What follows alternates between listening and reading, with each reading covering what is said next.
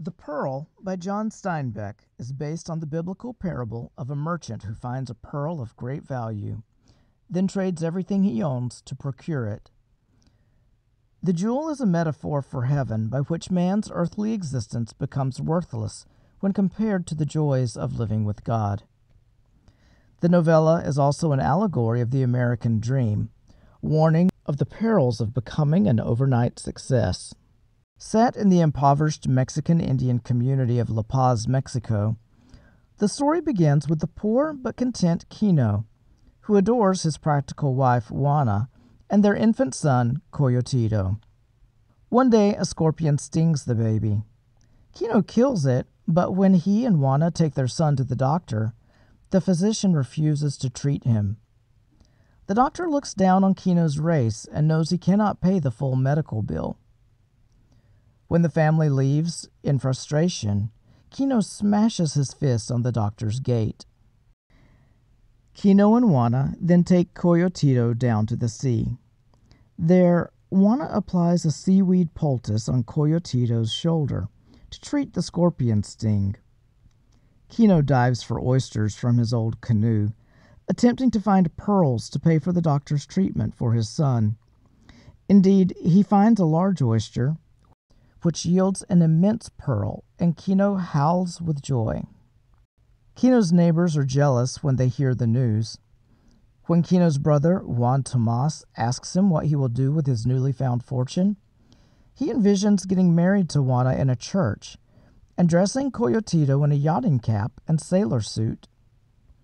He hopes to buy a rifle for himself and send his son to school. Next, the local priest visits, asking Kino to give thanks and to pray for guidance. Then the doctor visits, offering Coyotito additional treatment. After the doctor leaves, Kino wraps the pearl in a rag and buries it in the dirt floor. The doctor returns, offering to keep the jewel safe for Kino. Kino refuses, frightened that everyone is after his pearl. That night, Kino thinks that he hears noises in his hut. He grabs a knife, striking at an intruder in the dark. Afterward, Juana tells Kino that the pearl is evil and insists he throw it away or break it before it destroys them. Kino refuses, saying he will sell it in town the next morning. After being warned by his brother not to get swindled like their ancestors did, Kino goes to sell his pearl, accompanied by his neighbors. The dealer offers 1,000 pesos, but Kino believes it's worth 50,000. He can feel the evil around him as other dealers inspect the pearl and offer similar prices. Kino refuses their offers and decides to go to the capital to sell it there. Back in their village, the townspeople argue whether Kino should have accepted the money, which was still more than he would have ever seen in his life. He buries the pearl again in his hut and becomes more terrified of the world around him. Juan Tomas tells Kino that he has defiled not only the pearl buyers, but the whole structure of life, and he fears for his brother's safety. Later that night, Kino is attacked by thieves after investigating noises outside his hut. Juana once again tells him that the pearl is evil and they must destroy it. When Kino refuses, she attempts to take the pearl and throw it into the ocean. But he finds Juana on the beach and uncharacteristically beats her for doing so. Then a group of men accost Kino and knock the pearl from his hand. Juana watches from a distance and sees that he has stabbed another man out of greed and desperation. Juana finds the pearl, and then she and Kino decide to escape. He orders her to bring Coyotito and all of the corn they have.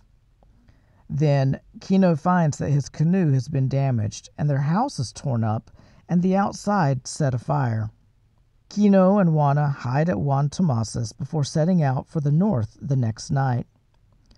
Juan Tomas reminds his brother that he should have sold the pearl, but Kino insists the pearl has become his soul.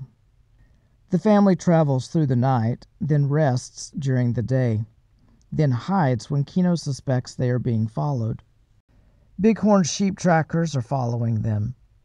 The trackers believe Coyotito's cries are those of a coyote pup. One shoots in the direction of the baby's cries. Then Kino steals the rifle, viciously killing all three trackers with the gun and his knife. Afterward, he can hear nothing but the cry of death coming from the cave. Juana and Kino return to La Paz defeated. Kino carries a rifle that he had always hoped for, stolen from one of the trackers he killed, while Juana carries the dead Coyotito.